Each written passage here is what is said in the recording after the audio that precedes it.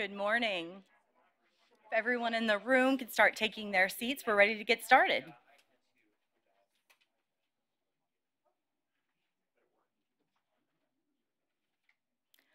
Good morning, hello, and welcome. My name is Katie Gardner. I'm Director of Events for The Hill. And on behalf of The Hill and our partners at the Bipartisan Policy Center, thank you all for joining us this morning for an incredibly timely discussion. Increased severe weather, evolving customer needs, new advancements in technology, and global conflict all continue to transform how energy is provided to households and businesses. In recent weeks, we've seen alarming headlines from around the country, heightening concerns about the security and resiliency of our critical infrastructure. And today, we'll focus specifically on cyber and climate solutions to bolster the power grid. I'd like to thank our partners, the Bipartisan Policy Center, for their support in putting this program together and for hosting us here today. In addition to our guests in the room, we're live streaming on thehill.com. A few quick housekeeping notes before we get started. Please keep your phones on silent for the duration of the program, but we do encourage you to join the conversation on social media. You can follow us on Facebook, Twitter, and Instagram at The Hill Events, and we'll be using the hashtag #TheHillEnergy. And with that, it's now my pleasure to welcome our first guest this morning. Poosh Kumar is the Director of the Office of Cybersecurity, Energy Security, and Emergency Response at the Department of Energy. As electricity becomes a more critical need in winter, a growing number of reported threats to power infrastructure are under investigation following attacks on substations, most recently in Moore County, North Carolina. Poosh's department is tasked with responding to these types of emergencies. Welcome, Poosh, and the Hill's contributing editor, Steve Clemens. Thank you very, very much, Katie. First, I say it's great to see all of you, and I want to just congratulate Jason Grummett and the entire team at Bipartisan Policy Center, and also The Hill, which does outstanding programs. It's a real honor to be here. Hey, let's start out with some fun. We were just talking before we get into the serious stuff and all the cyber threats and Star Wars, et cetera. The Department of Energy building kind of sucks, And if you go there and you sort of think about energy resiliency and clean energy and kind of is there any chance at all under your tenure there that we can come up with a new design and something that's a bit more attractive and yields more power than it uses and is fully secure?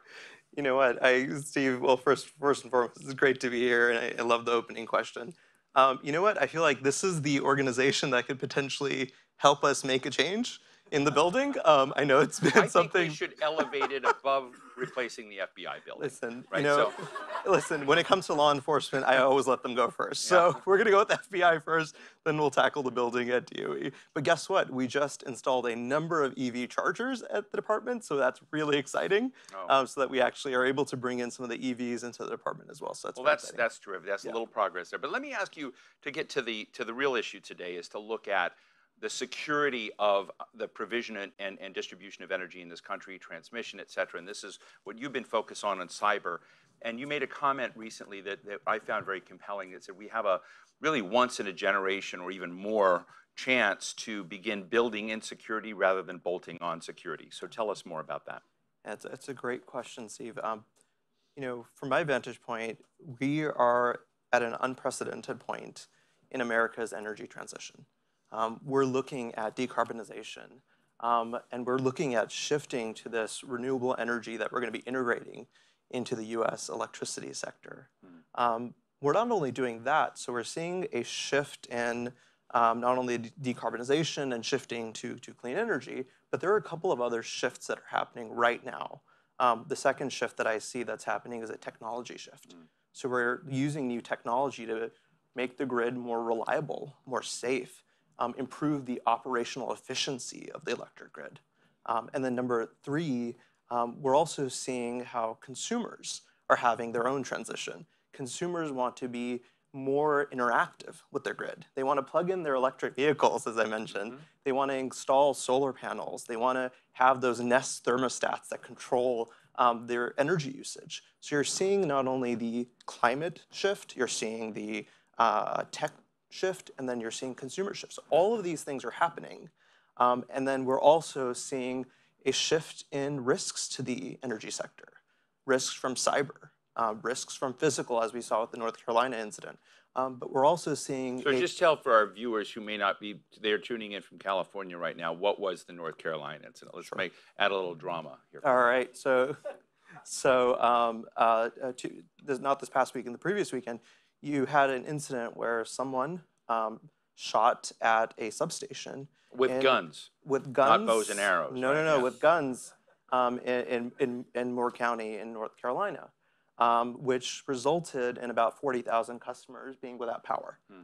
So you had this physical security incident, and then one of the biggest things that we're seeing is a change in climate, which is actually the result of climate change, is having more wildfires, more severe hurricanes. So all of these things are happening all at the same time. And so really, what do we do about all this? And so from my perspective, we can either not worry. To interrupt, but those are physical exogenous shocks to systems that shut them down. What about internal exogenous shocks, in terms of malware, cyber sabotage, and those dimensions of security as well? And it occurs to me, and it's something that's really irking me right now, that we mark the invasion of Ukraine as February 24th when tanks rolled in. But the first cyber war against Ukraine began on February 23rd. Microsoft has a great report on this. And it's interesting how we're so oriented towards a physical assault, like a gun attack. But I think many people are unaware of the fragility on the cyber front. I would actually go farther back. The first cyber incident you saw in Ukraine was 2015. Yes, well. Right, 2015 that took down the power, and then 2016 that took down the power. So we've been seeing this for a while, and we've been seeing that that is also a very real threat as we think of the electric sector and what do we learn from there to apply to what we need to be doing here in the United States. Now, you have been a champion of the Clean Energy Cybersecurity Accelerator. Tell us what that is, and is it fun? I think it's fun, but I'm also a geek. So what we really wanted to do was really bring together the clean energy community with the cyber technology community. Right. And so what we were able to do was use one of our labs, the National Renewable Energy Laboratory out in Denver, Colorado. And if you've ever been to their campus, they have solar, wind, batteries, EVs, all connected in a grid environment. And what we were able to do was leverage that environment and then bring cyber technology vendors to say, how would you protect this? What kind of tools and technologies could you apply to this environment to now protect a very different architecture that's going to be required for this clean energy economy? And so we brought them all, and we're now actually conducting tests of different cyber technologies to really secure clean energy systems going into the future. And we're going to continue doing this. We just announced our first cohort a couple weeks ago. It's publicly on our website, and we're going to continue to bring in more cyber tech vendors to help be part of the solution of securing the grid of the future. I'm a regular consumer of Bipartisan Policy Center reports because they take complex things and they put it in lay language that someone like me can understand. One of the gaps that's still out there for me is understanding how the Inflation Reduction Act and the investments in clean energy and cybersecurity and grid and all the different layers and dimensions is going to reach people. And we can get lost in numbers sometimes. And I'd just love to ask you to talk to us from a security perspective. What are the most important elements of the Inflation Reduction Act and the opportunities there? And then maybe the real sexy part of this would be, what did they screw up on and not fund that they need to? So we actually know it was the Inflation Reduction Act was certainly a really important piece in terms of the clean energy, shift to clean energy, with a lot of the tax credits that are in the IRA. But there's also the infrastructure bill, the president's bipartisan infrastructure law.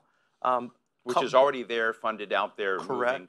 Both of those are being worked right now. So in the infrastructure law, the DOE has over $62 billion to execute over the next 5 to 10 years. Inflation Reduction Act also gets to really fuel the clean energy economy more on the tax credits and side of things and loans from the department. So we have an opportunity where we're deploying a lot of this funding out there. How do we bake in, as you started, security and resilience? So as we're deploying these new tools and technologies, our focus in my office, the Office of Cybersecurity, Energy Security, Emergency Response, or CSER, is to work with all of those other offices so that we have cybersecurity requirements into these new technologies. Also, as we think of these different risks that we were just talking about, how do we really rethink communities? How do we really build in resilient communities? How do we use microgrids and battery storage so that we can actually think of these different risks and then work with the utilities and work with solar, wind companies, and battery companies to say, how do we really build resiliency into all of it? And so all of this combined is really going to be really a game changer. Do you folks hire hackers to attack your own systems to see how well you're doing? So hacker has a negative connotation. Just the term hacker, of course, I look at it as someone with a specific skill set. So there are white hat hackers, right? Okay. that are the good guys that are trying to hack your system to help you understand. But I'm not asking you facetiously. I mean, Tom Fanning, who's going to be speaking with Jason in a minute, has shared with me in the past at Southern Company that literally, I don't know if the number is millions or tens, but I mean, the number of assaults each day that the grid, that the major utilities and providers are getting is just an astronomical number. So, if you're a company with a strong degree of, I guess, hygienic approaches to protection when it comes to cybersecurity, but what if you're a weak link in that process? And I guess that's why I'm interested in the hackers, is when you're kind of looking at the layers that we need for security, are we testing our own blind spots in some way? And so we have to be.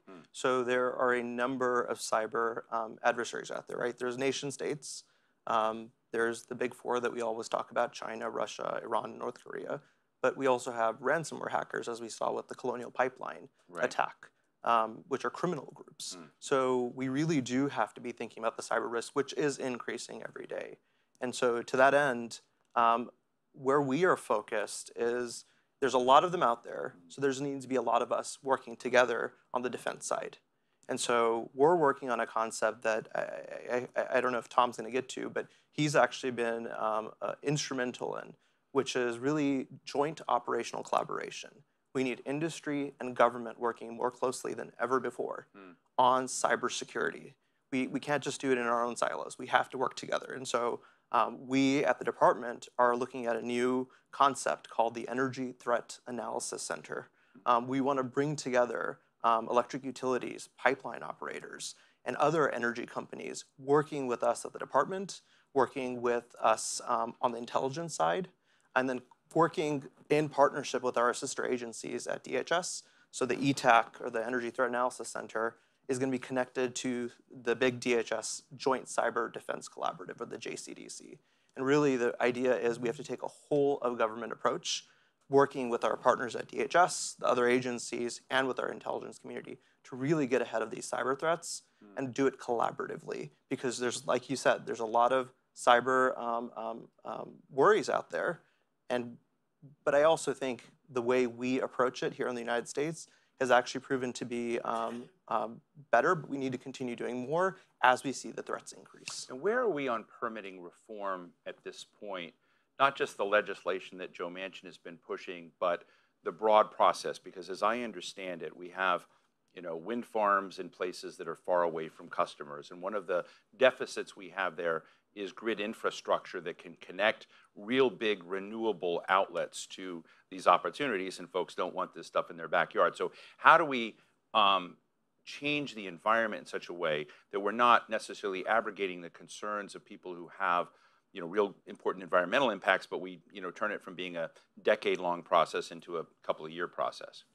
I know there are a lot of really smart people at the department really working with it on this issue, and with my former background being an electrical engineer and working at an electric utility, I know this is a really key piece to the puzzle, right? It's being able to connect a lot of the clean energy resources. We need the transmission lines to connect all of this together. But it's going to take a lot of engagement. And so where we are focused as a department is we recognize that certainly from a federal level, we can work on the policies, we can work on the funding. But ultimately, this becomes a local and state issue as well. So we have to work with those communities. And so we, as a department, and I can't take credit for this in Caesar, but other parts of the department are really focused on working with those communities and really engaging with communities to truly to help them understand the value in what we are trying to do.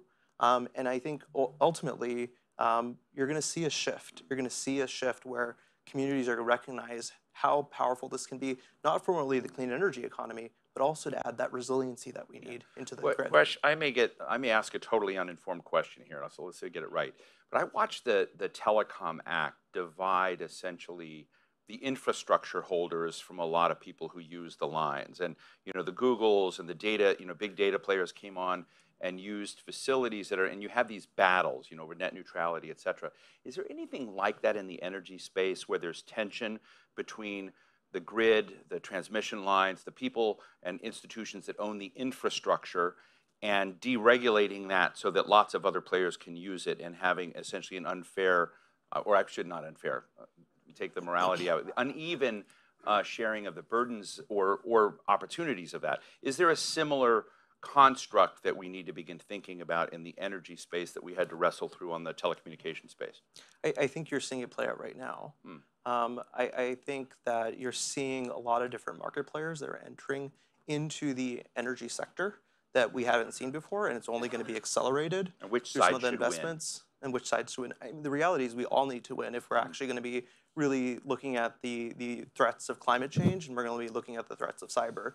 We can't do it alone. So we have to be able to each leverage our own capabilities, our own authorities, to really come together, to really think about what is good for the U.S. economy, the U.S. national security. And we need to think about all those factors, and that's not easy to do, but it will take not only state and local folks, federal, it's going to take all the different energy market players coming together.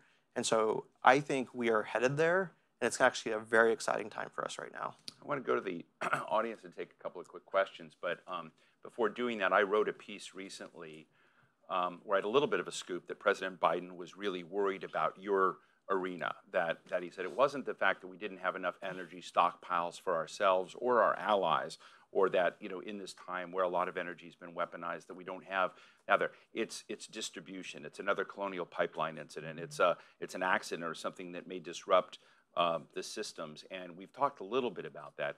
But I guess in your conversations, and on top of this, is how, I mean, on a scale of 1 to 10, where are we broadly in your profile of dealing with President Biden is worried about, and as we go through winter, making sure that we don't have any more disruptions to energy supply?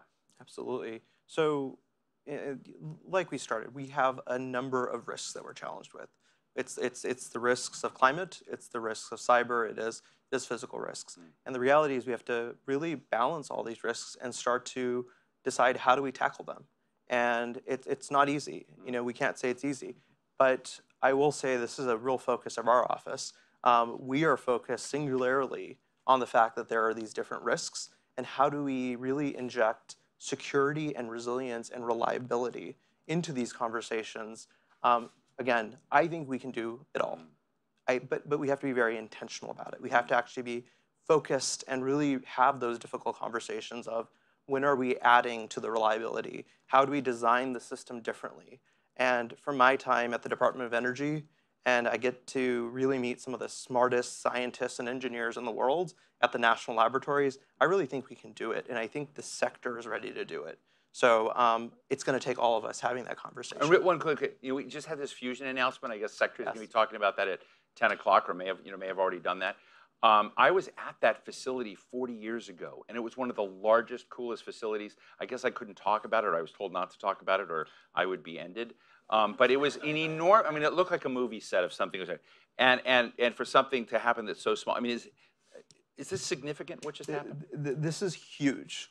We've been talking about fusion for a very long time as a country, and to actually have ignition is a huge breakthrough. There's certainly more we need to be doing, but the announcement today that did go out earlier today, right, by the Secretary, Lawrence Livermore National Laboratory. Why did they fail for 40 years?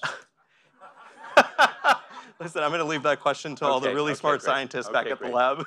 All right, I know Phil Sharp in here has a question. Oh, here he is. Former Congressman Phil Sharp. Phil? Thank you. First of all, very impressive what you're doing and how you articulate it. My question is to follow up on Steve's, which is about this winter, where NERC has put out their assessment for the winter supply of electricity and claiming that in New England and Midwest and in Texas, there are risks that they could come up short. I don't know to what degree your office gets drawn into that or whether you advise the EPA. And is NERC, just for our viewers the online? National Electric Reliability Council. So it's a not the formal Nuclear government Energy entity. Regulatory Commission. It's the National. So you got to clarify Electric these things. Yeah. Reliability Council. Okay, great. Thank you. And it now has power, or the FERC has the power to force utilities. So do you worry about shortages? So, when we think of the New England area in particular, and we are involved. So we are working with all the New England states to really think through and prepare for, potential challenges in the New England area. The good news is the market operator, ISO New England, actually put out an assessment a couple of weeks ago saying they're expecting that they will have enough capacity in the region, which is great news. But again, this is another area where we really need to think about what are the other opportunities to bring in energy into that community or into that region more broadly so that we can get ahead of this. And again, can we build in back to the resiliency piece? Can we build in resiliency and really think about connecting other resources into the community? If we are okay this winter, then we have another year. Let's work towards it. And so that's going to be our focus. It's going to be our focus in working with other offices at DOE and the states to do just that. But we're absolutely involved, and it's a really important issue to talk about. Thank you. And right here, is it Susan? Yeah, Susan Morrow with Exelon. Quick question for you on the whole of government point that you were making. When you think about a lot of DERs being out there, the electric sector's reliance on telecom is just going through the roof. And we're all looking at investing significantly, potentially in the next few years in telecom assets to back getting all that data flow. And I'm wondering, what's the interaction between DOE and FCC? Because we have challenges on spectrum. We have challenges on different standards for restoration and resiliency with telecom versus the electric sector. Is there a conversation going on there? Because it And I didn't needs even to plant that question. It's totally cool. It is a great question, because the reality is to actually make all of this work, different systems need to be able to talk to each other, which is where the comms comes in. And so we have to be thinking about how does the connection between electricity and comms work out, and of course other sectors. And so we are working with them. We need to continue working with them more closely to address whether it is spectrum issues or whether it is how do we go and deploy more fiber out there to be able to connect these different resources. This is a really important conversation, and we're having it within the Electricity Subsector Coordinating Council that Tom Fanning used to co-chair. We were already having those conversations where we need to bring in the communications companies to really think through the future of the grid as it connects to comms. And so that's going to be a continuing conversation. And yes, I'm glad you raised it. Any other questions? Let me just finish this up with a question. I'm interested, every presidential administration has a different relationship with the business sector. Sometimes they're very robust, sometimes they're lean. I'm interested in your view, because you've been on both sides of that equation, on what you think the business sector needs to do better than it's doing today to be a better partner with what you're trying to achieve. I appreciate that question. I would say, so within the electricity sector, I actually think it's a model sector for other sectors. So there's 16 critical infrastructure sectors out there, as designated by the Department of Homeland Security. The electricity sector is the only one that has CEOs who meet with senior government officials. So the Deputy Secretary of Energy, Secretary of Energy, White House, the Department of Homeland Security. It is the only sector that does that right now. We meet together to think through policy when it comes to security, resilience, and we work on those policies. We may not always agree on how to do it, but we're having the difficult conversations, which is really pushing the ball forward on the climate side, on the cyber side. We really need to bring in some of the other sectors to have those same conversations. Back to the question of comms, we need some of the comms CEOs to be part of these conversations. And so that's what I would say is you need to have leadership coming in, working closely with government and not being resistant to that, to saying we have to work together and it has to come from the top. Well, Piyush Kumar, Director of the Office of Cybersecurity, Energy Security, and Emergency Response at the Department of Energy, thank you so much for sharing your thoughts, and thanks for sharing your thoughts as well on the future of that DOE building and what we might do. Good to see you. Thanks, Thank you Steve. so much. Appreciate it. Thank you. Thank you both. And we'll see Steve again a little bit later, but now help me welcome Jason Grumet, founder and president of the Bipartisan Policy Center. He's joined by Tom Fanning, chairman, president, and CEO of Southern Company, and an internationally respected voice on energy innovation, economic growth, and cybersecurity. Tom served as a member of the Cyberspace Solarium Commission, the bipartisan panel established to study policy solutions to prevent and prepare the U.S. against cyber attacks.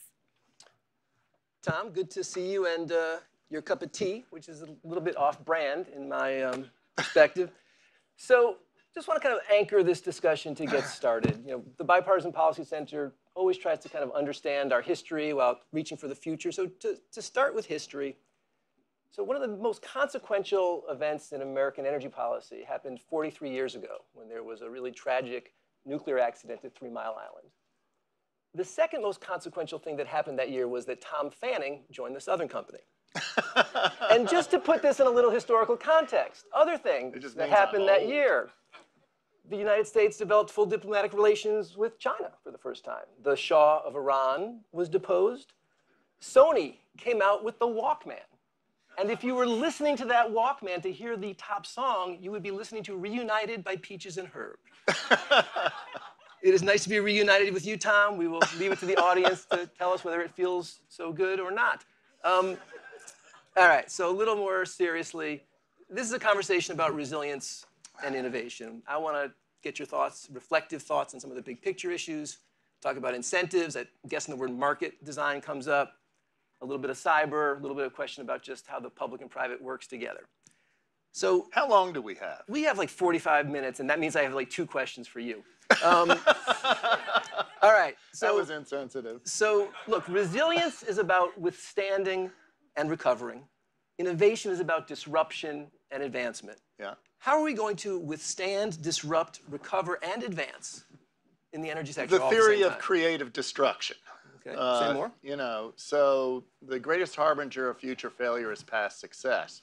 And so if you're successful in kind of a vein of activity, then you tend to get addicted to the way we did things yesterday. And this idea of intentional creative destruction, you always have to have systems that attack conventional wisdom. And I think in this industry, where for now over 100 years, we've had this dogma of make, move, and sell with central station facilities. Now as technology advances, as the market and customer requirements change, we really do need to think differently about this interconnectedness and how we're going to make it work in the future, which does attack the conventional wisdom. And think about how many billions, if not trillions of dollars have been invested in the old way. And so how do we move people to the new way? And then picking up on the conversation that Clemens and Piyush just had, value is a function of risk and return. And there's this dogma that surrounds the idea that return is, the analog in this reference would be to keep costs low, right? That enhances return. Let's keep costs low. Interconnectedness is also sometimes risky. When we think about the cyber threats that we're all facing now, just to pick up Clemens mentioned, I say it all the time now. I used to be very careful about how I said this, but the heck with it. We get attacked, Southern Company gets attacked about 3 million times a day. And that's very typical. The barbarians are at the gate. And I can tell you, it is the big four. He mentioned the criminal, Piyush mentioned the criminal enterprise. I always like to use movies as metaphors. James Bond, Spectre is real. And there are worldwide connected criminal enterprises that use statecraft, maybe procured on the dark web, to attack this system. And then when you think about the variability of climate change, so if you think about a distribution of outcomes with weather, the tails are now fatter. And so when you think about the cost of risk compared to the cost of the system, what we have to do as leaders is find a way, and this is where I've had so much fun with Jason over the years, find a way to get in the middle. We can't let the far left or the far right drive the conversation. I think it's the role of the business community to help understand where that constructive middle is and get there. Now, one last point, and then I'll shut up. Right. How do we get there? How do we make this happen? Well, I can tell you this conversation about telecom. So when I started leading the ESCC, I just became imbued with the spirit that we could not live in the silo, that this is a giant interconnected problem. That's why I've always loved the work of the Bipartisan Policy Center. You guys are very understanding of the connectivity of all these different constituent groups and how do we get them together. Well, I kind of learned from you a little bit and started doing something we called Dinners Across America. And all I was trying to do was find people that had this idea that we've got to pull the oars together, whether it's the private sector or with government. That turned into the Tri-Sector Group. And the Tri-Sector Group became people that were believers from finance, telecom, and electricity. And so I would argue that the telecom guys have been involved, at least at the tri-sector level, germinating an idea for some time. As I was appointed to the Cyberspace Solarium Commission, the tri-sector group became effectively my Greek chorus. So as I was the only kind of private sector CEO on that commission, I needed somebody to kind of react and listen and advise, and they were terrific. 75% now of the Cyberspace Solarium Commission is in law. And so now what we're doing is taking what was an idea to a policy position, now to operationalization. And so we're using those folks to help drive this. The last point on collaboration is the idea that if you go back to the original Solarium Commission put forth by President Eisenhower, it was this idea that post-World War II, we had to reimagine national security. We had the Soviet Union over here, we had the emergence of NATO over here, and the imagination of conflict was effectively a tank battle on the plains of Poland. And so what we had to do was think, okay, well, how are we going to be different? Today, in the cyber realm, the digital world, there is no ocean on our right and our left that protects us. There are friendly neighbors north and south, but the battles are not being fought overseas.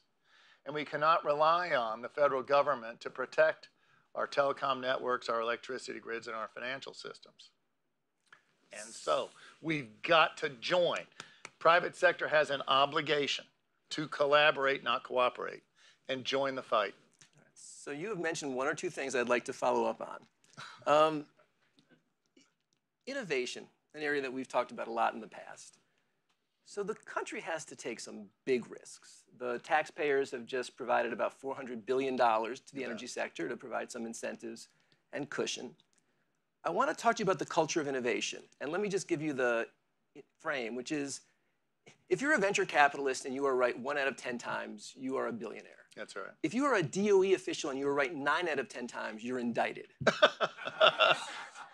How do we actually create a culture of innovation that gives us the plausible possibility of the acceleration that we need in energy technology and decarbonization? Jason, I think you're so right. It was Solyndra, right? Yeah. That was the cyber thing, the solar thing that didn't go well, and the DOE loan program got just eviscerated. And they're still hiding in their chairs, shivering a little bit. The greatest success of the DOE loan program, what was it? Audience participation. It was the Vogtle asset. And we're this close to ERPing electricity out of a nuclear fission reaction. But Tom, that has not been an easy ride. You have been Tell able me to. about it. Well, but you've been able to ride that out. You were not a government official. No, that's right. But I think here's where I was getting to at that point. We've got to get past that. And here's where I think the collaboration of private sector with government can be pretty powerful. And that is, we have to join with government to give them the courage to fail. Mm-hmm. And when I get into this idea about where we need to go, I've been using the rhetoric of we got to get in the boat together. when I think about all the money at DOE right now, it's been passed through these pieces of legislation.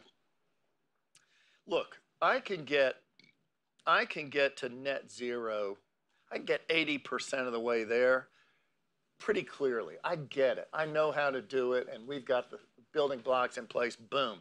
It's that last 20% where we're going to need real creative action on the part of the private sector and government. The government has a boatload of money right now. One of the things that we do now, and it's kind of a shame, value is a function of risk and return. Most of my industry brothers and sisters have withdrawn from proprietary research and development. Southern Company is the only one that remains robust proprietary R&D. We've had a big nuclear program. I'm on the American Energy Innovation Council, sponsored by the Bipartisan Policy Center. You're so good at this, Tom. Yeah. With Bill Gates, and partly as a function of that relationship, we and the Gates people have formed an enterprise to advance the so-called Gen 4 nuclear reactors, which have kind of the characteristic of being unable to melt down. And we think that is a technology in the 30s.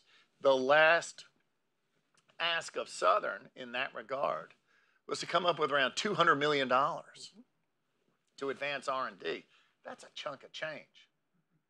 But the government, with DOE and the folks that we have in place now, with the wherewithal they have now, can be terrific partners in helping move the ball to where we need to get to attack that last 20%.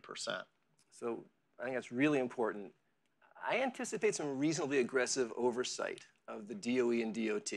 And I just want everyone to know that Tom Fanning has volunteered to be on that panel talking about the importance of that collaboration and taking real risk. And I'm not joking. I mean, I think that's going to be essential. I want to stay on this question of speed and scale. As you point out, okay, you're 80% there. But that's not a self-actualizing truth, right? The speed with which we have to increase our infrastructure investment is unlike anything we've ever done before. You have made the commitment, as is almost every company with a website, to net zero by 2050. I have said publicly that based on our current democratic processes, I think we're going to get there by about 2087. What are those barriers? And what does the government and the private, there's just a couple of them, I know there's dozens of them. What do you see as the key barriers to enabling industry to get there by 2050? And you want to know something? I think some of the barriers are kind of the marketplace in America, but I think we're moving there. So remember the old Thomas Friedman book, The World is Flat? The world is not flat. And what we're going to have to do is realize, especially with these latest developments, Russia, Ukraine, China, the alliance it looks like with Iran, and where is Saudi Arabia these days with energy policy around the globe? We really do need to rethink kind of supply chains, not only of important critical infrastructure, but also people and skills and background and context. And so that goes to how we're going to grow jobs in America and how we're having an immigration policy. It covers so many things. We did an analysis, and I know you know this, to get to 2035, where are the skilled workers going to come from? Sean McGarvey is a terrific leader of U.S. building trades. Where are those people coming from? How are we going to get that done? Tell me where the manufacturing supply chain is going to come from in order to get there. See, but this is a nonpartisan issue. Growing America's economy, growing good paying jobs, resourcing in a friendly way the critical infrastructure supply chain, human capital and equipment, manufacturing capability is something that will benefit this nation, and we must get about right away. All right, so I want to talk a little bit about transmission, which is the essential both weak link and the enabler. Not unlike the two of us, most of the transition is in the second half of its useful life. There is a tremendous need to invest just in this moment. High winds knock out, hundreds of thousands of people's electricity. Yet our transmission system is fundamentally incapable of achieving climate goals, right? There's lots of analysis out there, but a lot of folks cite the Princeton study, which says unless we double the rate of transmission build, we're going to lose 80% of the potential climate benefits in the IRA. In starker terms, at the current rate, emissions in the power sector are going to increase because we're going to need more coal and gas in order to meet demand. This permit reform conversation is something you have all thought about. So help me out here. Oh, what do we yes. need to do? Yeah, wait a minute. So we're going to need all the arrows in the quiver here, sports fans. And if anybody thinks, I remember I was on the stage with the president of Ireland here recently, prime minister, whatever she was, and she was trying to outlaw hydrocarbons. You know, this is a stupid thing. We can't do that. What we need, the enemy is not the fuel, it is the carbon. And so what we need are technology developments that can manage the effluent, capture it, and do something with it. It isn't the input, it's the output. All right, so we're going to need all the renewables we can stand. Southern Company, I'll just be parochial for a minute. Southern Company's approach to this is about 50% solar, a smidgen of wind. We just don't have much wind in the Southeast. About 20% nuclear, about 20% natural gas with carbon capture. And maybe blended hydrogen and some other stuff we're doing there. We did the world's biggest test of blended hydrogen here just right in Atlanta, maybe 6 months ago. And then 10% of other. Other may be energy efficiency. It may be direct carbon capture. Ernie Moniz is on our board, former energy secretary, terrific guy. And I remember when AOC came out with, what was it, the Green New Deal? Heard of it. He came out with, very quickly, the Green Real Deal. And that, it was an article, I guess he wrote, co-authored with somebody else, is our stuff. It's what we believe. So here's the other interesting question the other interesting point in the question you raised. 2050, I kind of get it. 2035, there is value in time because there you're able to let innovation and other things work for you to reduce the cost of the curve. The faster you move, the less you have the ability to let innovation, R&D advancements, all kinds of stuff work for you. There's a very interesting tug of war in that. And what I've always said is, yeah, we can get to 2050. I can see my way through, and I think we'll get there way before 2087. But if you want to go to 2035, we're going to need everybody in the boat, and we're going to need to do some really interesting things to get there, but primarily get people, get the resource. Look, this is an imperative that the world has to address. And here again, I think the private sector can be leaders to create this constructive middle. We can show people the way. One last short story, but it's so important and impactful to me anyway. I hope it is to you. Every 2 years, the electricity sector goes through a giant war game called GridX. And we take a situation, and the first stage is you have a cyber attack and lights go out, and okay, we fix it, and we're back. And the second stage gets worse, third stage, fourth stage. And at some point, there's this thing called the FAST Act, where the president can invest in the federal government, the authority through DOE, to take over the electricity grid. And a fabulous guy that was on the NSC back then was Tom Bossert. Loved the guy, so smart. And at this point where the war game became critical, he says, I invoke the FAST Act. And I just kind of sit back, in my normal passive way. And I say, Tom, I got it. What are you going to do? Who are you going to call? 87%, to be a nerd, of the critical infrastructure in America is owned by the private sector. The government can't do for you at that point. They don't know how. We know how. What we have to do, hand in glove, work with the government to take us through these situations. And that's going to be the way through. We're not going to get a federally dictated policy to get to 2050 because they don't know how. So I have a last question for you. And I apologize for not sharing time with the audience. So Machiavelli has said, make no small plans, for they do not stir the soul. You have been stirring a bunch of souls for 4 decades. And I want, and this is dangerous with our time frame, but tell me one of the things that you've been really proudest about, and then what's the unfinished business? What's the one thing that you want to see happen that you probably are not going to be able to get done on your own watch?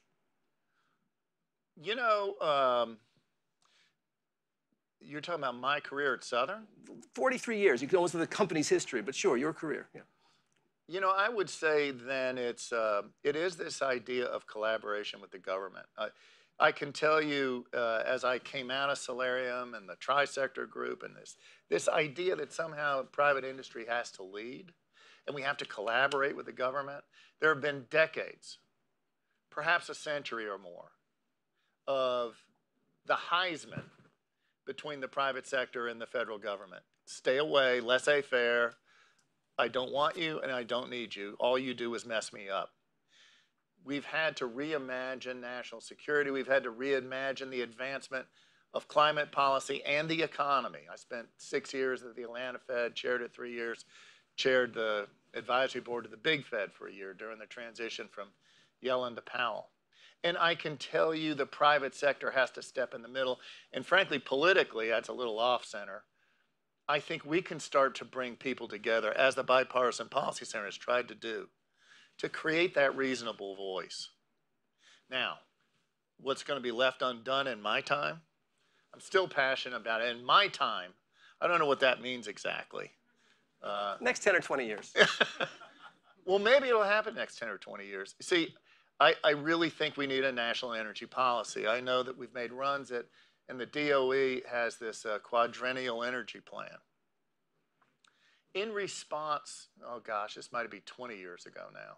But in response to one of the early climate legislative efforts, EPRI came out with something called PRISM, and then they followed that with PRISM 2.0.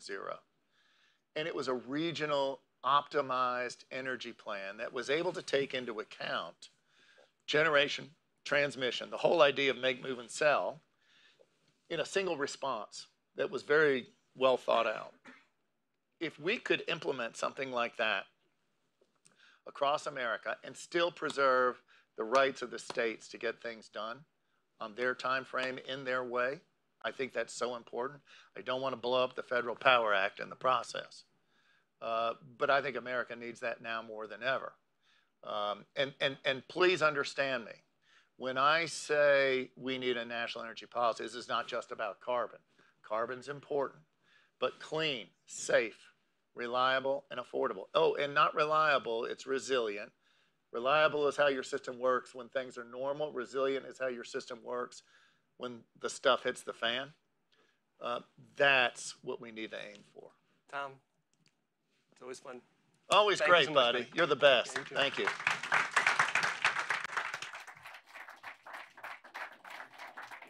Thank you both. And now we'll welcome back Steve Clemons in conversation with Congressman Jim Himes.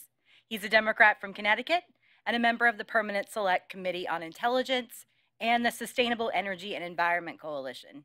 He's a prominent voice on all matters of information security. Welcome, Congressman. Terrific. Thank you, Katie.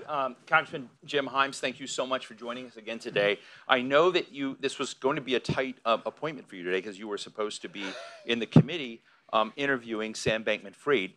I may be the only guy in America Yeah. who didn't get a chance to talk to Sam Yeah, Bankman-Fried. So so he's indisposed.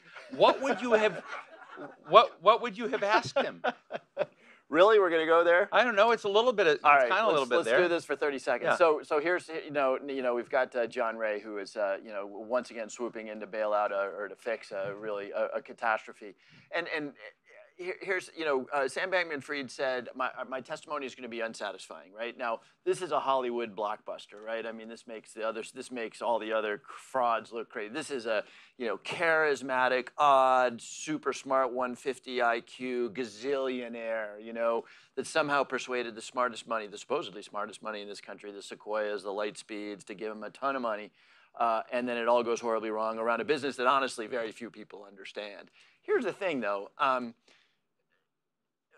We're looking for all the exotic stuff. Wire fraud. This is stuff that has been happening, bad stuff that's been happening, commingling of funds, right? This goes back, generations, right?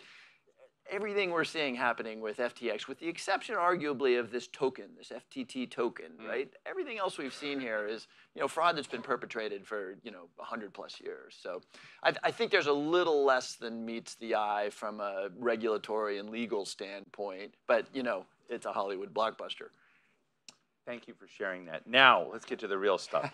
You said in June 2020, every day we wake up to news of another business falling victim to a cyber attack. These attacks will only get worse unless we make serious changes, and that includes making cybersecurity a focus at the board level. I'm pleased the House passed your legislation to ensure investors have the knowledge they need about public companies' cybersecurity posture to make informed decisions. We've now had, with passage of some legislation, we just talked to a representative from, it works at the Department of Energy about infrastructure spending, about Inflation Reduction Act. I just like to know, from this point in June 2021, how much have we achieved? How vulnerable do we remain on the cyber front? Yeah, great question. So I think we've made a lot of progress. I came to the Congress in '09 when the word cyber would elicit the same confusion that a crypto asset token elicits today in the certainly the Financial Services Committee and the Congress generally.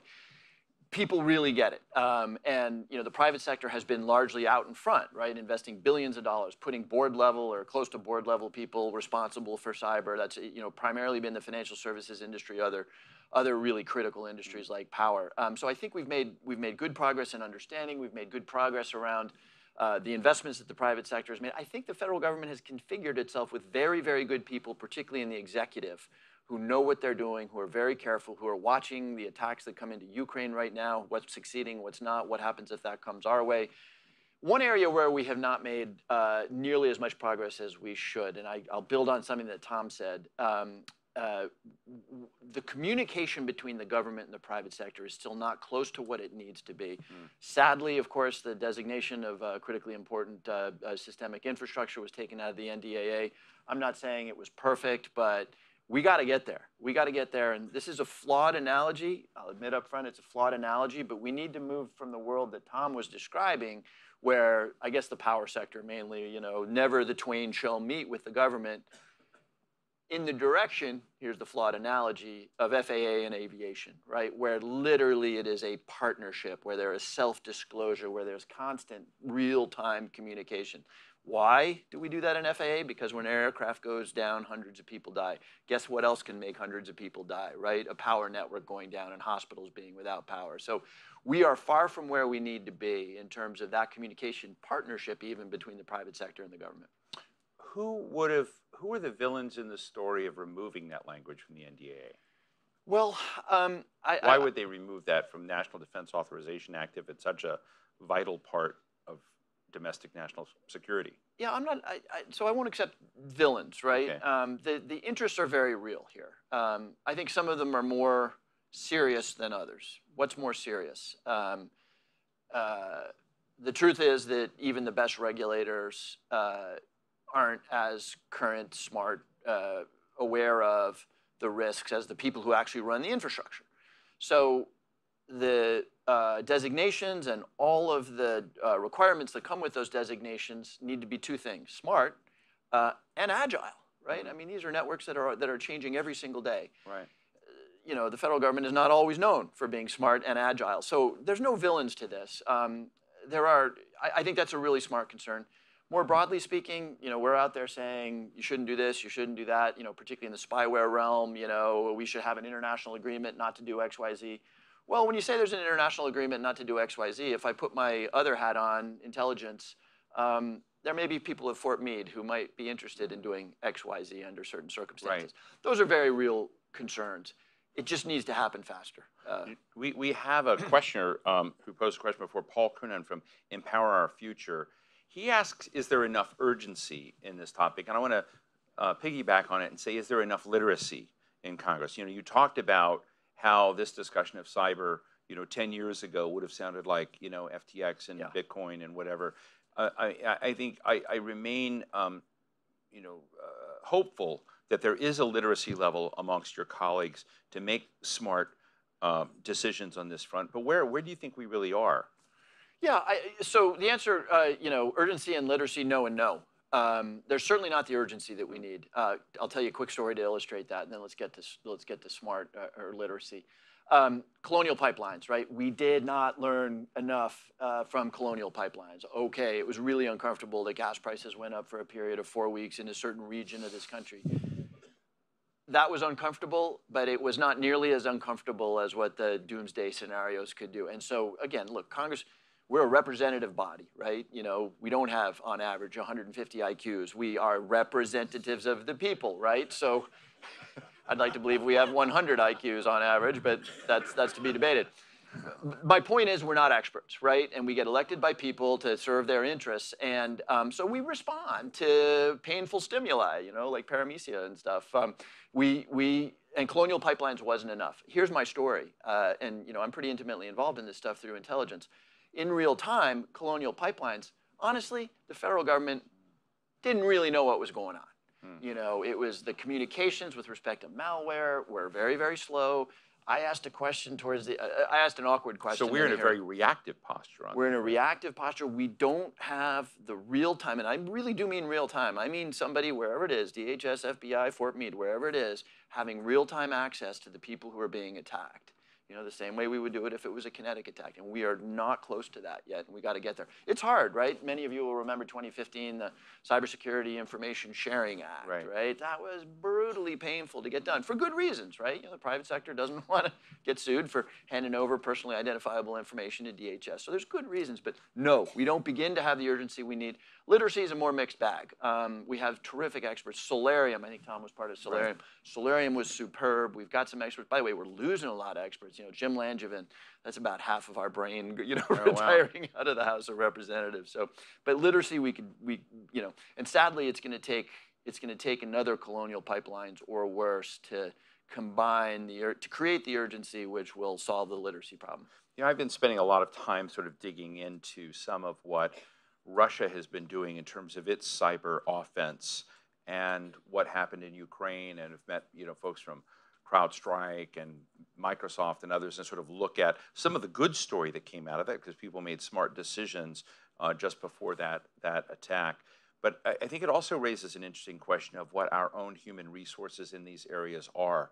And I know this may sound a little outlandish, but I've wondered whether or not we're at a cultural disadvantage on this front with our human resource talent in the cyber sector, both with defense and potentially offense, when you compare it to some of the nations that are hotbeds of either state-based or just illicit criminal activity, that there's a different culture, skill set, yes, but culture that is more permissive of a kind of criminality transnationally than we have. So are we able to marshal the people we need in the national security space, in the intelligence space, in the corporate space, or are we, and with the same kind of skill set and capabilities, or are we lagging in that area? Is that on your radar screen at all? I think we're pretty good. When I go visit Synchrony in Connecticut, which is a G spin out, when I meet their cyber people, these are guys who, used to be in NSA, used to be at the Secret Service. There's a nice interplay post-retirement, right? Post-retirement, there's a nice interplay between the private and the public sector. Pre-retirement is where we need to really focus more. And of course, we've got the typical challenge that you have in this space and lots of other spaces, which is that, a guy with a lot of service doing remarkable things inside the government is worth 4x what he's worth inside, or he or she, I should say, is worth. So that's a constant struggle. One we can address. I mean, I really do worry about, when I think about offensive cyber, we don't talk a lot about these guys, but the remarkable hackers, right? I mean, their market value inside the federal government is 1/10 of what it is out in Palo Alto or whatever. So that's an ongoing problem. But no, I think we do pretty well. I mean, does Estonia have better programmers and cyber smarts per capita than we do? Maybe, but I'm not sure that. Well, their system was taken down and their whole nation frozen in fact. Let me ask you another question that I've been thinking about, which is the climate dimension of spending today. So climate and dealing with carbon emissions and putting in systems that are better in conservation and building in smart data, as we were discussing a minute ago, to kind of get communications into the infrastructure, looking at new grid. Climate is a big driver of the political rationale used to explain new spending. But that's really a different question than security and cyber.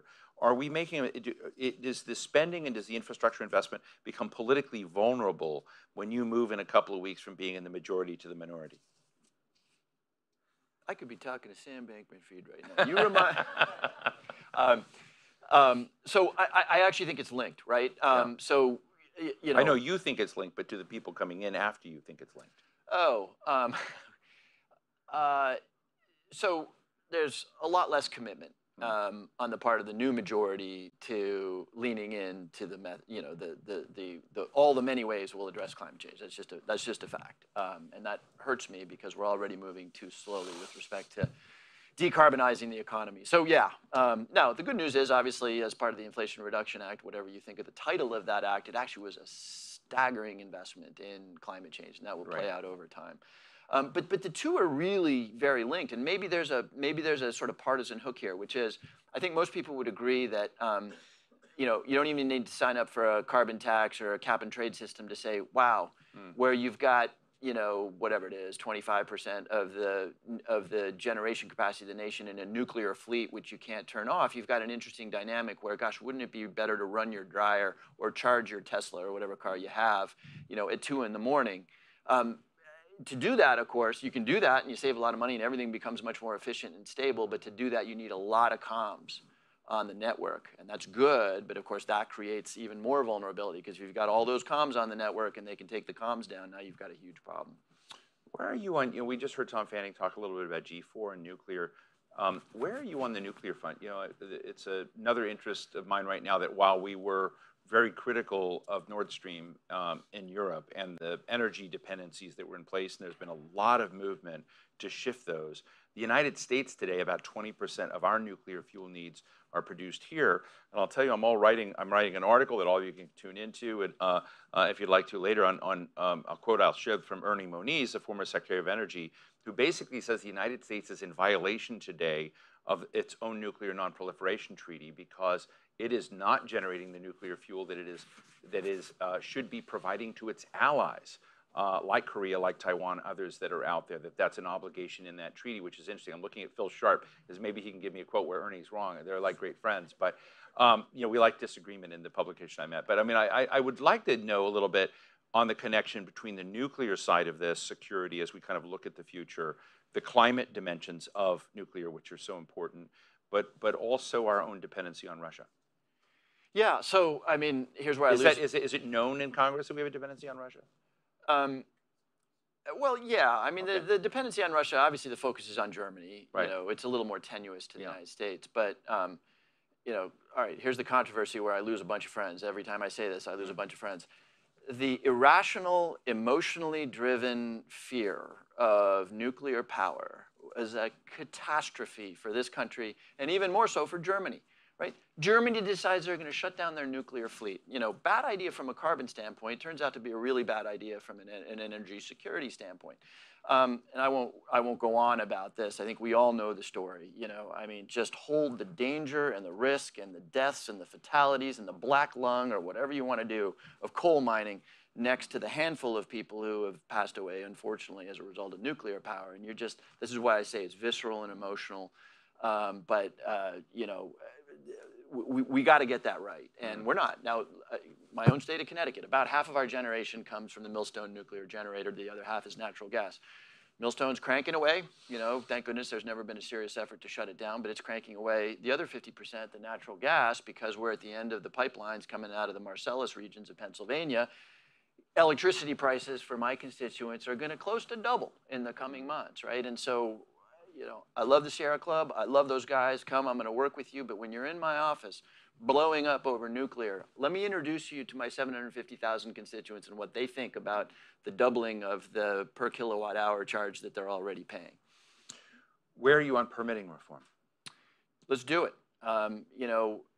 Ezra Klein, noted left-wing intellectual, I guess, says how has the party that is dedicated to the idea that the government can build big things, in some ways that's a left of center view, we believe that government can build big things. How is it possible that we've so tied ourselves up in red tape that we can no longer build anything? We can't build 10 units of affordable housing because we have so tied ourselves up.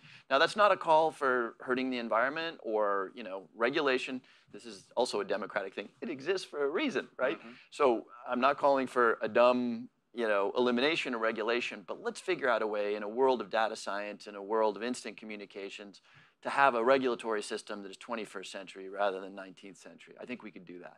Now, you've been a leader in the security, kind of looking at the security side, the financial side, Securities Exchange Commission, basically transparency and cybersecurity risk and letting invest. I mean, that's part of the thing that you sponsored. And it's really interesting because when North Korea, state-based attacks on Sony happened, and I interviewed then the Homeland Security Advisor, the president, there was a lot of criticism then of the private sector and saying the private sector was not stepping up to the plate and doing what it needed to put prophylactics to protect it in that dimension.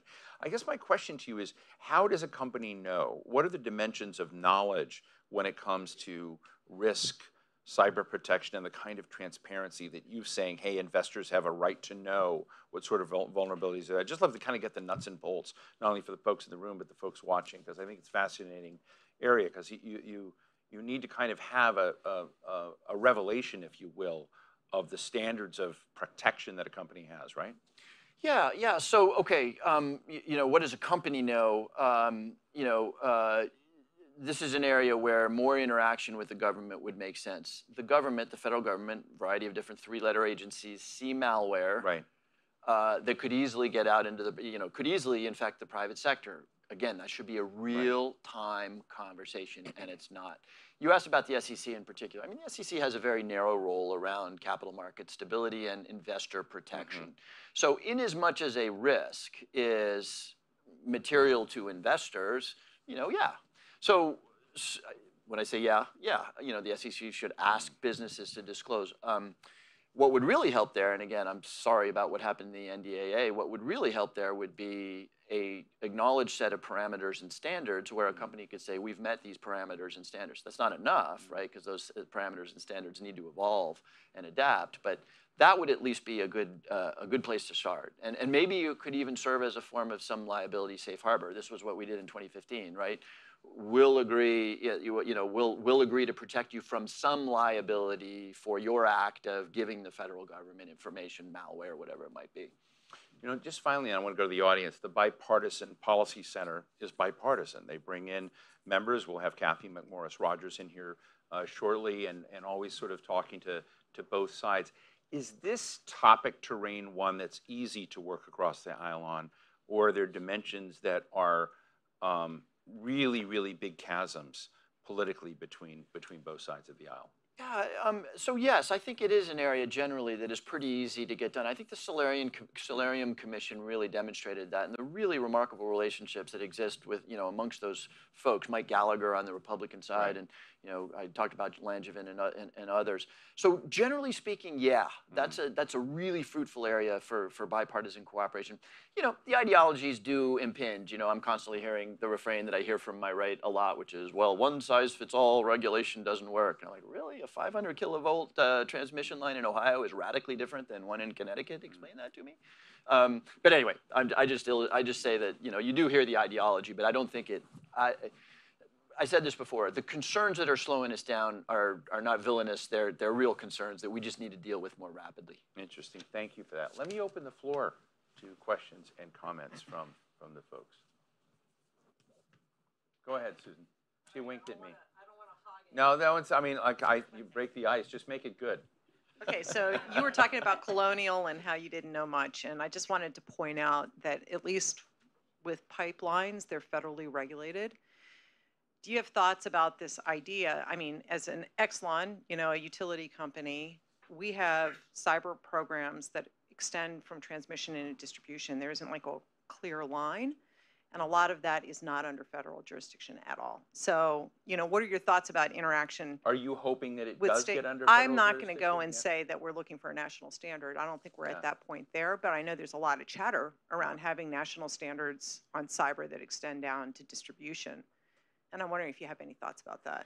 Great question. I don't have smart thoughts about that, but let me tell you what I believe. You know what I do for a living. So there are models for state regulation, right? So in my financial services world, right, we regulate retirement accounts at the federal level, ERISA, SEC, all that good stuff. But property and casualty insurance is at the state level. Kind of works.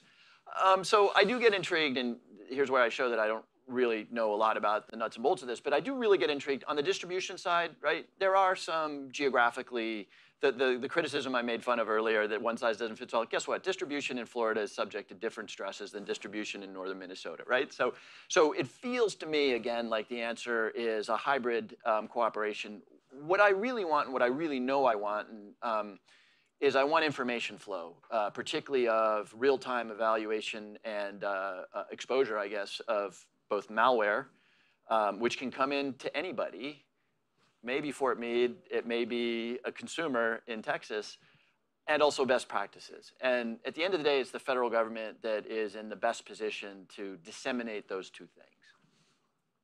Thank you. Other questions? We got time yet? Phil?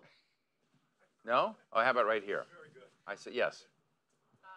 We're going to bring you the mic because we're live online, so we want to make sure folks can hear online. So, and tell us who you are. I'm Lori Pickford. I'm with the Bipartisan Policy Center, and I understand that the utility industry is having problems getting transformers, and it's a supply chain issue, and it's also a workforce issue. And they've come to Congress asking if they can use, DPA authority. Just wondering if you have any thoughts on that, and if they'll get any assistance as we go into weather-related events for the winter.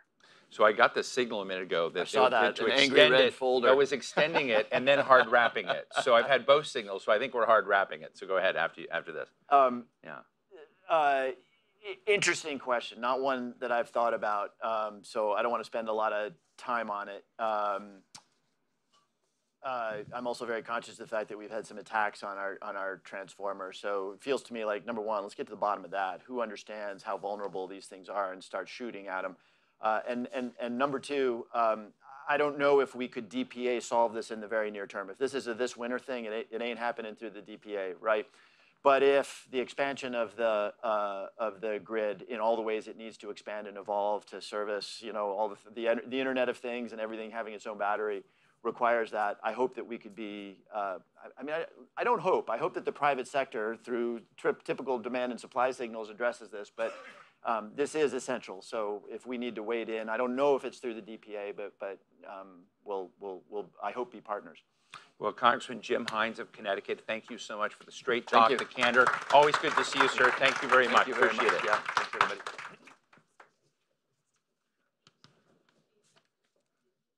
Oh, I stay seated. You guys having fun? Yeah, okay, we're having fun. Hey, Kami, how are you? We're added bonus as we wait for our last guest to arrive. I'm going to welcome Jason Gourmet back to stage. And Jason's got a lot of thoughts on implementation of the infrastructure bill and the IRA. Oh, good. Tell us your thoughts on the IRA and the infrastructure bill. And congratulations. Can we tell them what you're going to be doing? Sure. Yeah? I mean, is that bad form? No, I don't know. I mean, Okay. everything's awkward. I mean, we're all living hybrid lives. Jason is the National Clean Power Association? The American Clean Power Association. So it's very relevant to today's topic. Jason, who has been so important in building this vital center in Washington, has now been announced as the next president of the American Clean Power Association. So it's very relevant to the question of infrastructure, energy, security. So when you move from this place to over there, what's the first thing you're going to do? So, I mean, look, it's the same job. It's just a slightly different venue. Country's at an incredible inflection point, right? This is the last decade where we get to say this is the last decade we can do something about climate change. $400 billion check has just been written that the country is not able to cash. And that's because of everything you heard earlier today, just about the democracy's ability to move fast. There's a B.B. King song, I'm built for comfort, but I ain't built for speed.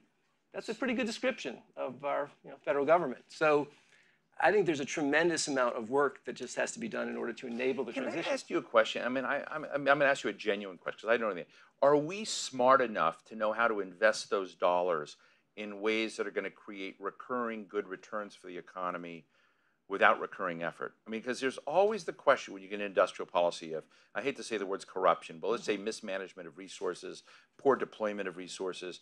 I mean, are we good enough to get beyond the kind of politicization of the flow of that money into the efficient, smart, beneficial use of it? I also lose a lot of friends when I ask this question but I worry that we're sometimes not good enough, so actually. We are good enough to succeed if we want to. And just to put this in a little historical context, 50 years ago, like an Apollo rocket literally burned 3 astronauts to death on the launch pad. And like we mourned, we stiffened our spine, and we put people on the moon because everybody wanted to succeed. I think something that hopefully we can talk with the the next guest about is how do we get over the just historically terrible process that Congress just went through to advance the IRA, right? It was a, the infrastructure bill was a strong bipartisan effort, but the IRA was incredibly partisan by design. And the downside of that is it took a lot of issues that fundamentally have broad-based support and put a partisan sheen on them. And so I think there's a real question, and Tom talked about this, we are going to fail in heroically embarrassing ways if we have any chance of making the big moves necessary for 2050. Well, what's going to happen when those things things there? As you know, I've interviewed Senator Manchin a lot about this, and one narrative on that is that the Bernie Sanders version of Build Back Better started out as $6 trillion, came down to 3.5, then it was 1.75, and then somewhere end up with like a $500 million bill. On one hand, in one narrative, you would expect wouldn't the GOP be applauding that, and wouldn't fiscal conservatives be it was the applauding most that? substantively bipartisan, politically partisan bill in American history. Yeah. Right? I mean, at the end of the day, it was an energy infrastructure bill. Right. Right. And with some significant efforts to address, pharmaceutical costs for a number of, critically burdened Americans. But, if you look back to what Senator Manchin and Murkowski did in 2020, they passed a broad-based energy bill. It was bringing 30 bipartisan bills together. It was the most beautiful process. It lacked for one thing. There was no cash, right? It was a tremendously significant authorizing bill. Right. What Senator Manchin basically quietly did was come up with the appropriation to fund that bipartisan bill. But the world doesn't see it that way. And when there are errors in judgment or execution, there's going to be a tremendous amount of public outrage. Part of the Manchin approach, and I'm going to just be truthful with folks here, was that he saw the permitting element and the appropriations as a single package, that America needed both. But for legislative reasons, you had to process them differently. They were a single deal, and to their credit, Senator Schumer, Nancy Pelosi, the Democrats, and President Biden agreed with that. Their rank and file didn't, which they're not forced to. But with all of the salutations and celebration of the amount of money that went in clean energy, it looks like the progressive wing of the Democrats didn't remember or understand that it was a package deal, and they're the ones that have said they're not supportive of that permitting bill. And so I'm interested in this. Is there enough realism in this discussion in the Democratic caucus to make progress? Not yet, but deadlines have an interesting way of kind of focusing the consciousness. And when people start to do the math, there will be a clear appreciation that we have technology, we have resources that we actually cannot implement. And that's not just true for pipelines. It's true for solar and wind and battery storage and sequestration and geothermal and hydro and everything. And I think the issue is that there's been a lot of trauma, right? I think the response from a lot of the environmental community, environmental justice community was, this bill will let more bad things than good things happen, which is just not true, right? 80% of the energy that was built last year was renewable. Making the space broader for building is not going to change that. Now, are there going to be some pipelines? There sure better be, because we are not in the position to move to anything close to 100% renewables in the next 10 years. So we are going to have a transition that actually honors the history and economics of communities across the country. And I think the answer is, can we get there? Not unless people like Senator Sanders and AOC actually do the math and urge people to succeed.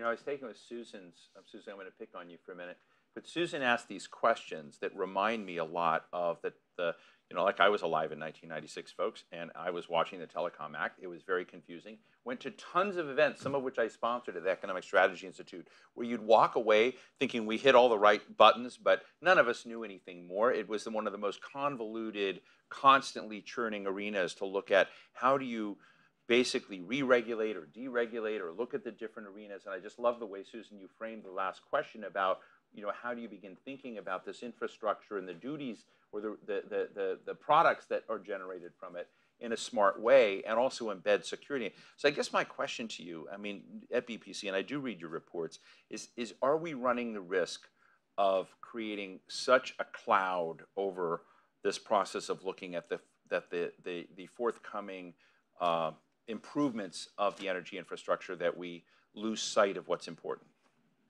Yes. So, look, every revolution, if you look at it closely, was a series of evolutionary steps. And that's the reality about how democracy is going to work. But I think we do have to have a broader sense of courage. I mean, there are any number of people who once a day proclaim that climate change is the most important challenge of our day, except for anything else they care about, right? I think that, you actually have to then acknowledge that some other things that you care about are, in fact, less important. We also have to be willing to recognize that our legislative framework is 50 years old. Clean Air Act, the Endangered Species Act. I mean, there was an incredible surge of public engagement in environmental things 50 years ago. And now we're trying to solve a completely different problem. And if we are so invested in those aging statutes, just like our aging infrastructure, we're not going to get all the way there. When you move into your new role and you're focused on clean energy, as you kind of look at the other parts of the energy sector, how do you interact with them? I mean, how is it a moral question around your member? I mean, I have to ask like that time out, right? I have to ask because there is an element. I mean, I have to ask you. You have to do your job. Yeah, no, but look, and it's not. First of all, it's not my job. Yeah. But there is a small is beautiful imagination which has nothing to do with solving climate change in the real world. And look, the clean power industry, which I'm learning a lot about, is a big, giant industry that needs to be big wind and big solar and build big things. Right. And a major attribute of that industry is it actually can generate a lot of revenue and a lot of economic growth. Right. It is not an environmental movement that happens to make a lot of money. And that is just something that I think that transition has happened. It has to happen, I think, in a more public way. Well, I'll share with you, when I was working for Jeff Bingaman in the 90s, we tried to look at what kinds of tax changes could we make to really help workers deal with the turbocharged economy and look, tax. And we came up with something called A Corp taxes, that if you're like doing these, things to help workers with portable benefits, et cetera, you do it. And with all due respect to Bob Reich, he came out and kind of stole our idea, wrote an article and called it the responsible corporation. And he infused it with these questions of morality, and that then immediately killed our idea. And so, I mean, I think it's part of the same question, which you come in and look at the energy infrastructure and investments. How do you get odd bedfellow supporters for the same goal, right? Which is to get cleaner, stable, better energy. We're going to discuss this with Kathleen McMorris-Rodgers in a moment, but how do we be smart about it, but kind of detoxify the environment so that we can be smart on all ends of the energy environment? So look, I think almost every significant company in the country and world believes in some version of stakeholder capitalism, right? It's more than just maximizing profits in every 90 days. Welcome, Congresswoman. I will just end. He is so glad you're here. You saved him from the zinger question. I will just end with the recognition that the product has to be better, right? If the clean energy revolution is not producing better products, right, cleaner, cheaper, more reliable, we are not going to get there in time, right? The reason why people love electric cars, ignore their price tag, they're better. Yeah. They're better products. You're not sacrificing to drive a Hyundai Ion, and that's going to have to become the truth for, I think, all the clean energy transition. And with that, big round of applause, Jason Gremmett, President of the Bipartisan Policy Center.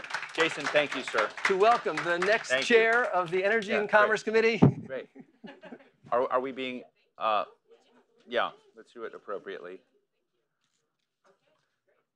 We're going to be appropriate. Hey, good to see you again. Great to see you. Yeah, thank you. Our final guest this morning is Congresswoman Kathleen McMorris-Rodgers, a Republican from Washington State and the ranking member of the Energy and Commerce Committee. Welcome, Congresswoman. Very soon that won't be ranking member.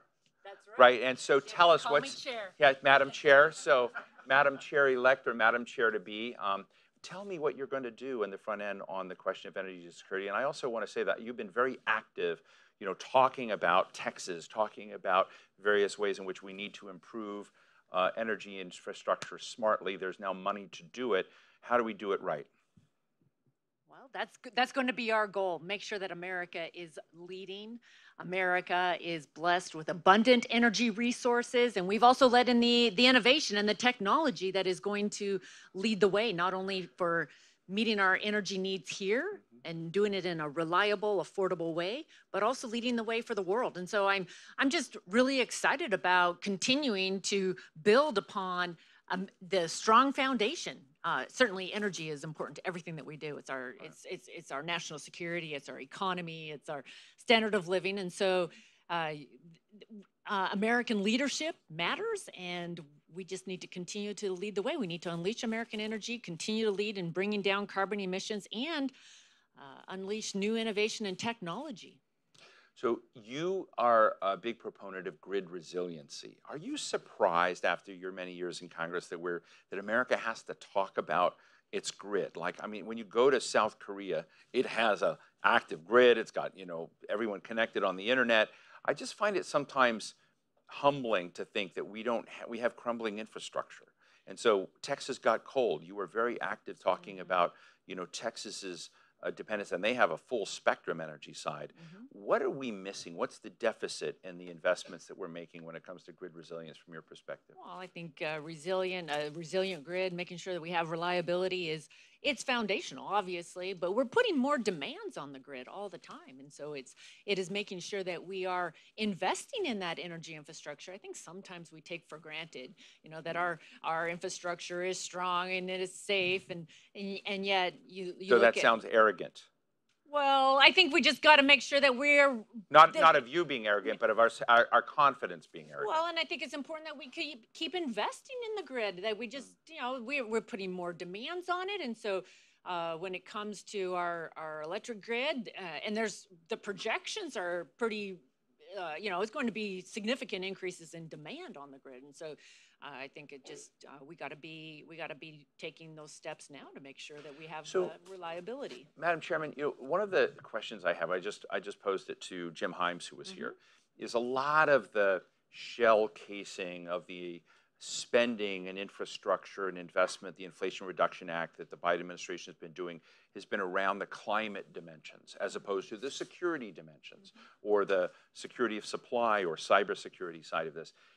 Are you, when the Republicans take control of the House, does the shaping of investment need to move away from being focused? I mean, you just mentioned reducing carbon emissions, but for your broader caucus, is it going to be more successful to move from the climate rationale to the security rationale? Well, we have to do both, right? I don't think it's an either or, and that's where energy, as I was saying, is foundational to everything. It is our national security, and my goodness, with Putin's aggression in Ukraine, people in Ukraine living without heat or electricity right now. I mean, this is real, and the importance of us having security, a secure grid, is foundational to our national security. But and there's more attacks as we're putting more devices and more demands on the grid. It means that there's more opportunities for the bad guys to also attack the grid, and whether it's a physical attack or a cyber attack, there's more vulnerabilities, and that's why it's important. But it's also, you think about our economy, our competitiveness, making sure that we have reliable, affordable energy, and that our grid is able to meet all those demands. It's just, it needs to be all. It needs to be both. So part of that picture is the nuclear picture, and it's very interesting to me that we don't make most of our own nuclear fuel needs for our nuclear reactors. We import that nuclear fuel from other providers. Some of them are allies, and guess what? Some of them are not. About 20% of our nuclear fuel needs comes from Russia. Do you think we need to reverse that and begin reinvesting in nuclear fuel making capacity in the United States? Yes. I'm very excited. That's 3 yeses, 4 yeses? Yes, Okay. another one. America ingenuity has led the way in so many, historically.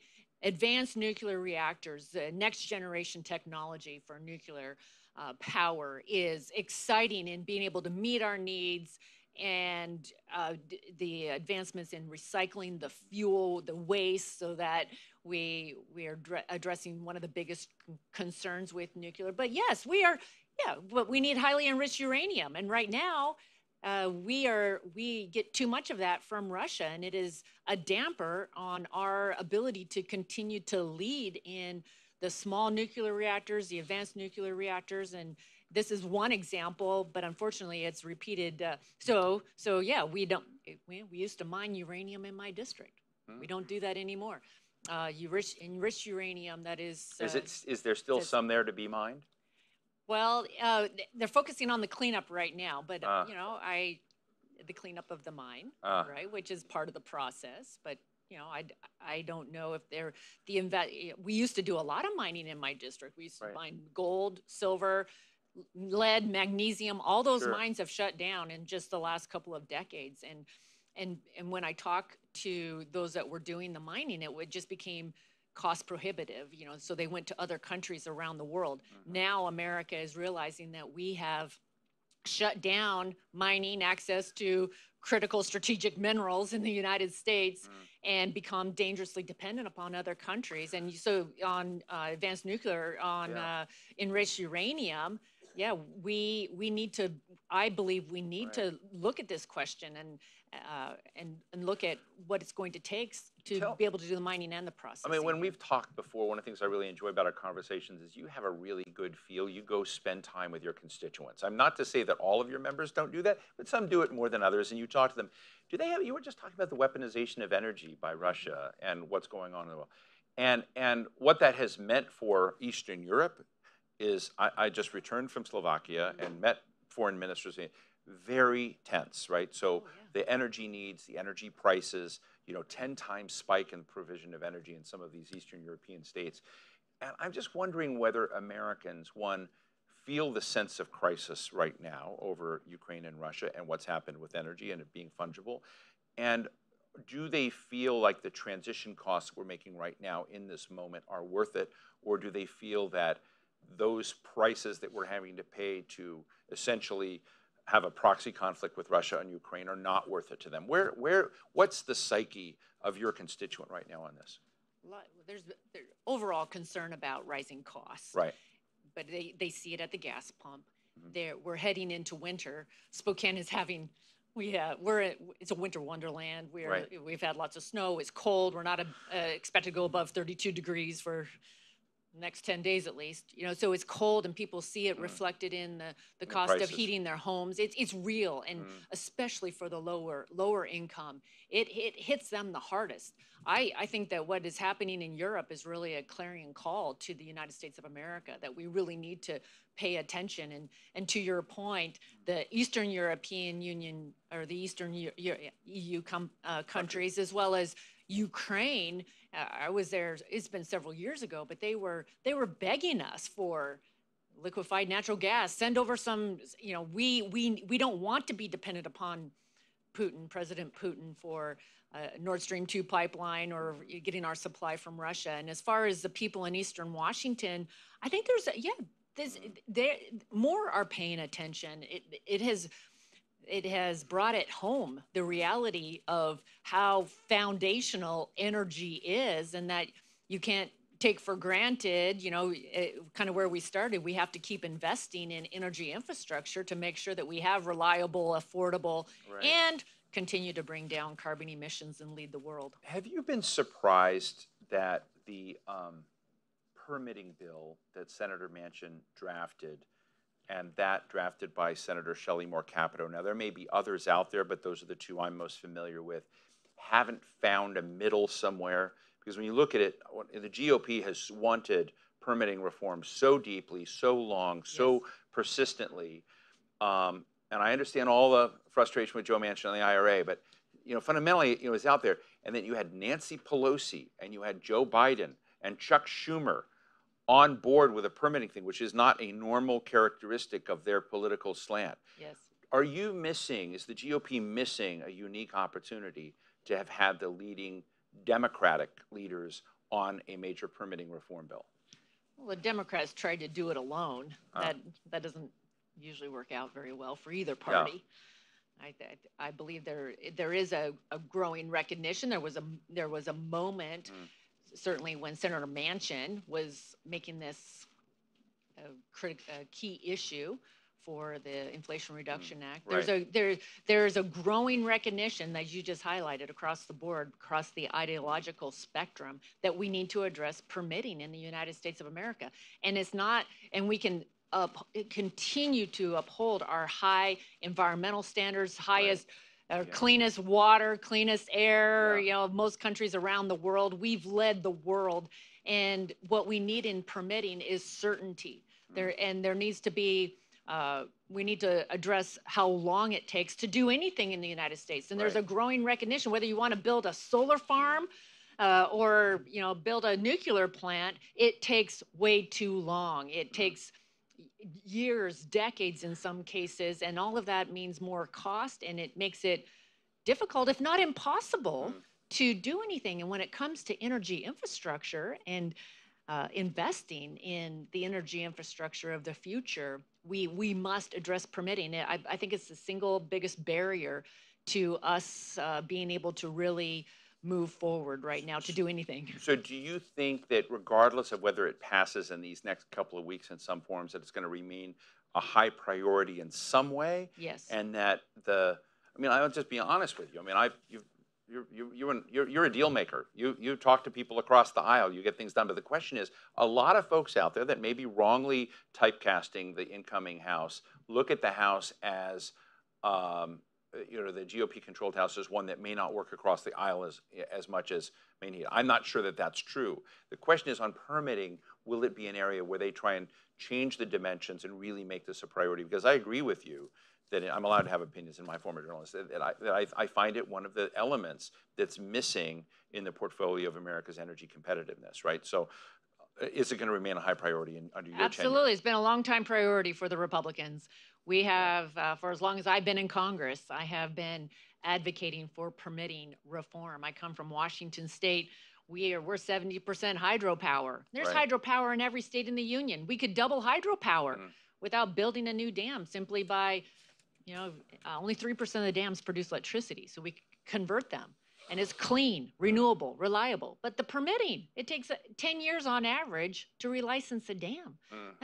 That's way too long, and that's repeated over and over and over in every sector. So we're as the incoming chair of Energy and Commerce, I am excited to go to work on this. You sound very excited. And to find the bipartisan agreement. We all want to uphold those high environmental standards. But I chaired a task force to modernize NEPA several Congresses ago. I know that we can do it without and uphold the high standards, but actually get decisions, get things done. And Garrett Graves on our side of the Republican lead, who's been very active on this issue. He has the Builder Act. That's one that I would commend to people, and we will. The Energy and Commerce Committee is a committee at the forefront of energy security and unleashing American energy, and we're going to look for finding the common ground. We're going to work on behalf of the people. That's what we're going to do. And then real quickly, I'm going to open the floor just for a couple of minutes. Is the cyber side of this? I was talking to Jim Himes, and he was just honest, I think, and candid that the literacy among his colleagues is not where it needs to be on the fragility in the system when it comes to cyber. Yes. When you are chair of the committee, are there things to, do some teach-ins, bring your members along and their staff member to kind of enhance the literacy level of the fragility that we have out there, the ransomware attacks, the malware. We had Tom Fanning from Southern Company here speaking. This sort of constant siege that many of our leading energy companies are under is something I think most of the public would be horrified if they knew. And many of them are watching live now. But what do you think we need to do by way of literacy of the legislative side of the cyber response? We need to do more education, have some hearings around what the growing threat around cyber attacks are. And on the Energy and Commerce Committee, we're at the forefront of energy, healthcare, more attacks on healthcare, hospital systems, medical records, telecommunications, technology. And I believe that it's important that we address it sector by sector, where the experts, those that are on the front lines, have the opportunity to come in and tell us what they're experiencing and what they believe. And this will be a big priority for you and your folks. It's our future. Thank you very much. Let me open the floor. Questions from the floor? Okay, right here. Kami Butt. All right. Kami, make it good. Yes, Congresswoman, I'm from Pakistan, and the largest dam in Pakistan, Mangla and Tarbela Dam, they were built by American dollars, basically, like 40, 50 years ago.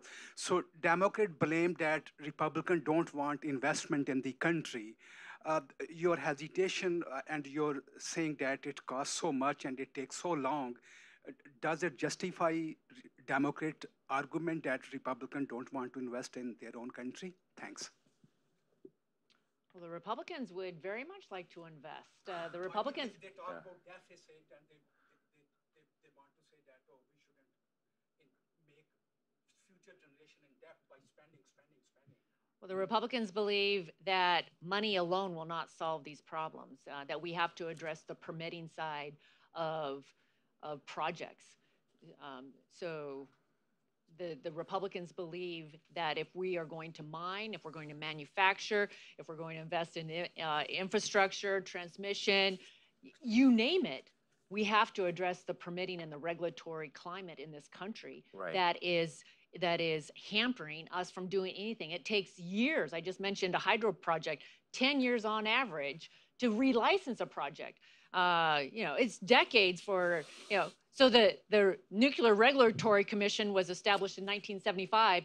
We have not permitted a single plant from start to finish since 1975 in the United States of America, okay? Highway projects, on average, 7 years, any federal dollars, 7 years to permit a federal highway project. The Republicans believe that we can and we must do better. And it's not about lowering standard. It is about actually putting the money in the most efficient way to actually get projects completed that we're spending years and, Well, lots and lots of money. You're talking about fiscal responsibility and fiscal, where are you on this upcoming question, which we'll have to deal with in this next year on debt ceiling, and what sort of terms should we have about raising debt ceiling, and should there be commitments made on significant large tectonic reductions in other forms of spending? Stay tuned. Debt ceiling. Is it going to be fun? It's going to be fun. Gonna keep me up late? It's going to keep you on the edge of your seat. But I do want to mention, I think maybe pivoting from debt ceiling to back, I'll just point out the CHIPS bill. Yeah. The CHIPS bill that was passed. And you supported that? I did not in the end. Okay. And I had supported a smaller version of it. Right. Anyway, but there was no changes to the permitting, the regulatory climate in this country. And now what are they facing? What are they coming and telling us?